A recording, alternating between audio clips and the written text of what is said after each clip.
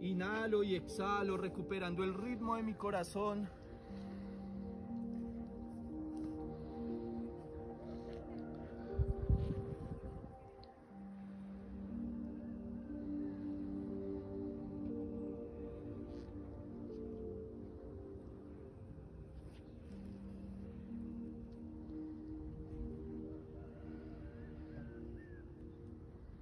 Desde ahí voy a juntar los dedos pulgares de mis pies.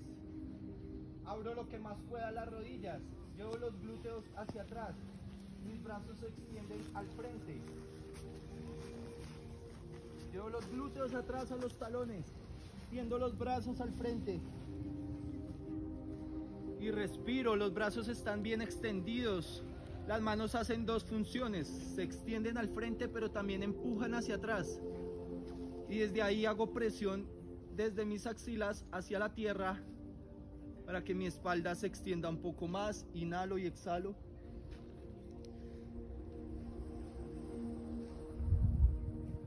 Eso es, llevo bien los glúteos atrás. Respiren.